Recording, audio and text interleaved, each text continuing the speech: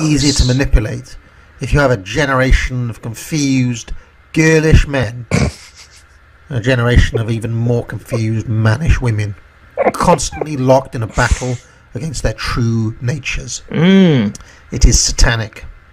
And when you cope and try to... So here's the thing. Maybe here's another difference. Well, obviously you have satanic, so this is we've already reached peak religious craziness here.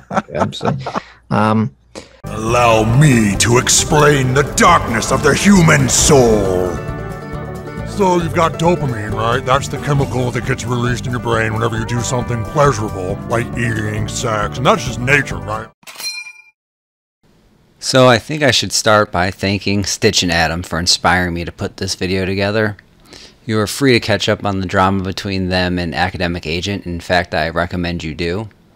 But what I want to do is focus on something both of those centrists immediately dismissed. When the charge of Satanic was leveled, it was dismissed out of hand as a figment of religious zeal.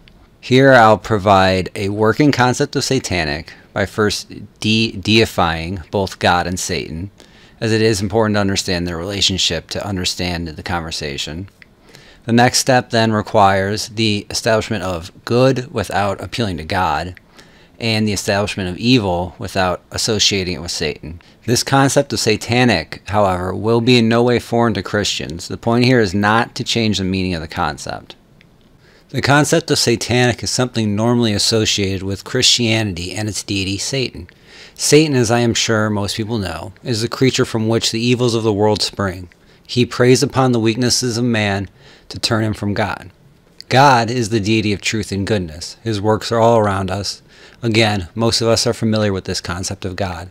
It is immediately obvious that the Christian God is not just synonymous with, but is the source of truth. The concept of truth is hardly a religious one.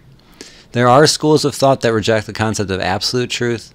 Unfortunately, for those of you who subscribe to such teachings, you are too demoralized to go any further. To reject absolute truth is to reject any framework in which any conception of right and wrong can exist.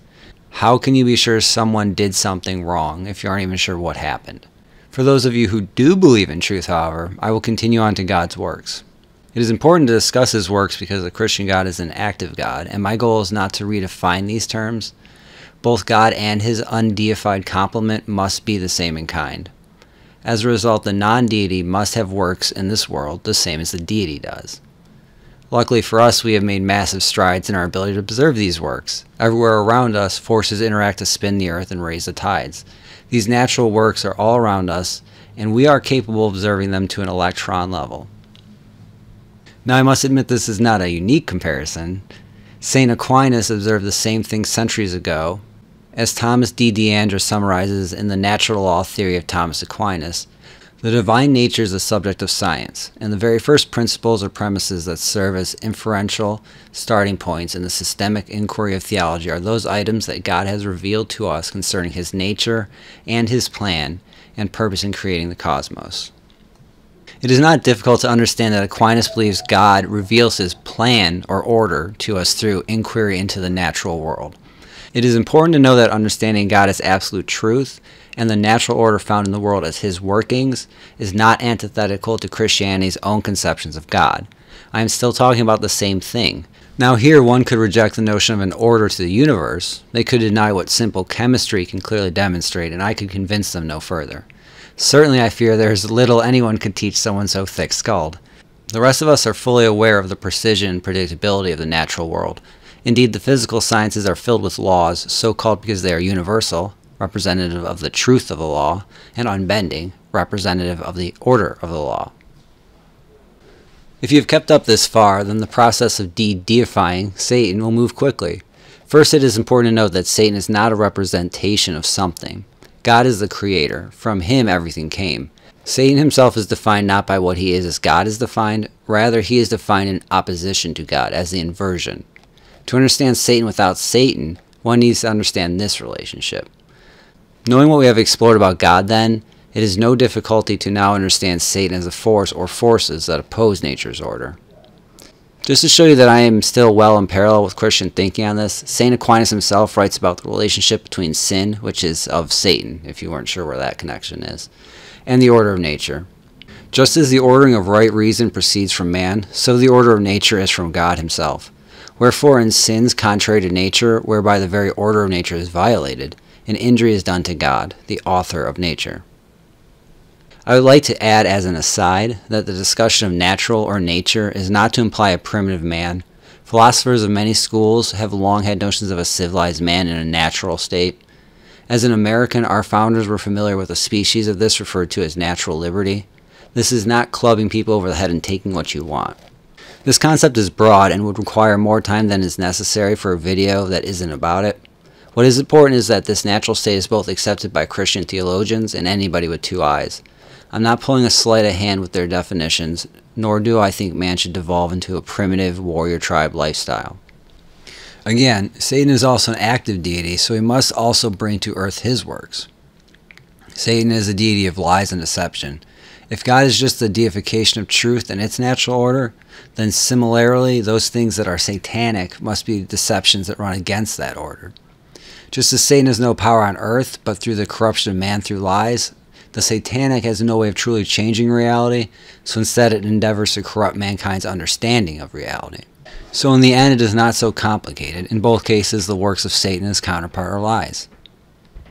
So let's recap. God is the truth and his works are the natural order. If you don't accept that either exist, well, I wish you luck in your future endeavors. You're fired! However, if you do understand God in this context, understanding his inversion and its works is a rather simple task.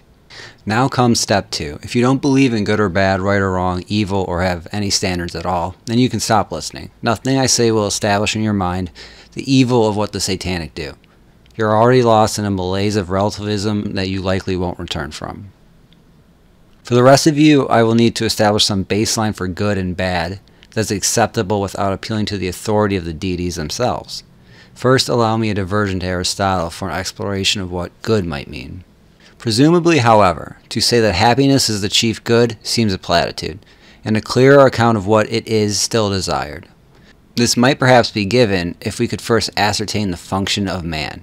For just as for a flute player, a sculptor, or an artist, and in general for all things that have a function or activity, the good and the well is thought to reside in the function, so would it seem to be for man if he has a function. For Aristotle, the determination of good hinges on the discovery of the function of man. Not only that, but he starts from the presupposition that happiness is the chief good for man. Now this is admittedly a muddy word to use, but the thrust is apparent. The function of man is where the good or well resides. So for good to be expressed, the function of man must be properly exercised. This will result in good, and for Aristotle that meant happiness. This happiness was the product of a function, not necessarily the end achieved. A second aside, as I realize what is good varies greatly from the Stoic to the Libertine, and the things that make true happiness vary.